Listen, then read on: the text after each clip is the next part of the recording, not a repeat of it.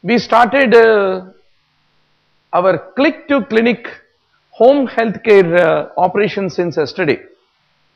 That is, we send the doctors to the patient's home whenever they have a distress, they require a doctor next door.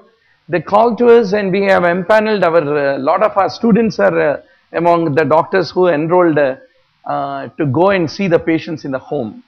So the first call, we got a 70-year-old woman who require a urgent consultation in Jubilee Hills.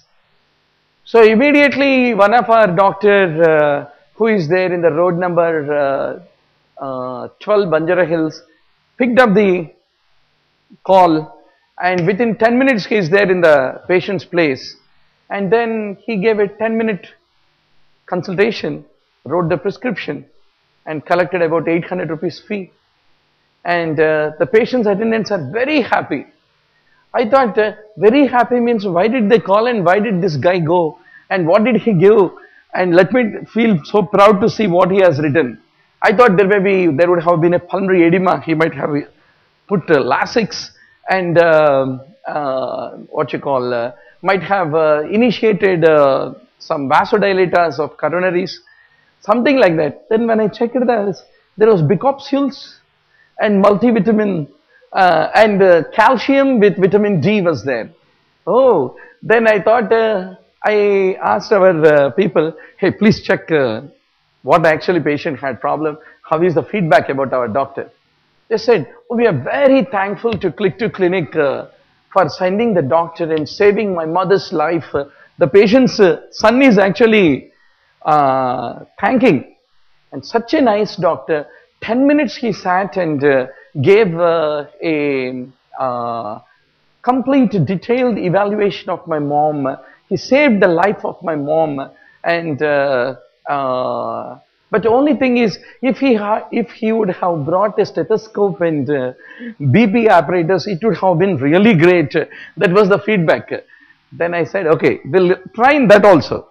But still patient's attendant is not irate, because A, availability, B, behavior, then comes the competence.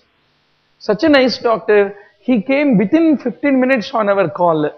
So next time I want this doctor of Click2Clinic to come and take care of my mom, he said. Then I thought, true, that availability, behavior, then comes the competence, very important. But at the same time, as good doctors, you should know what is the minimum SOAP notes, subjective, objective assessment plan that you need to write on a prescription.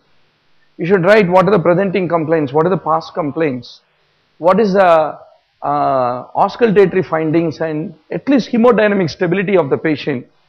Suddenly patient had MI after you left. Then if he dies, your record that you are leaving behind is like a Supreme Court judgment, right?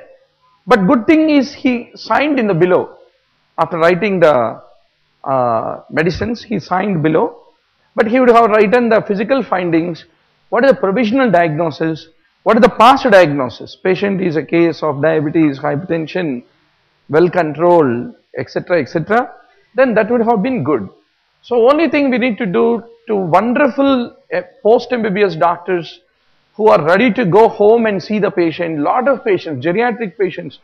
Honestly also it is a great service to the patients, because the patient's grandson is a doctor, surgeon.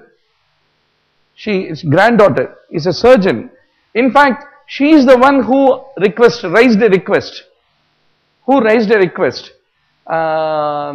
to see her grandmother, because she is not available very far from the patient.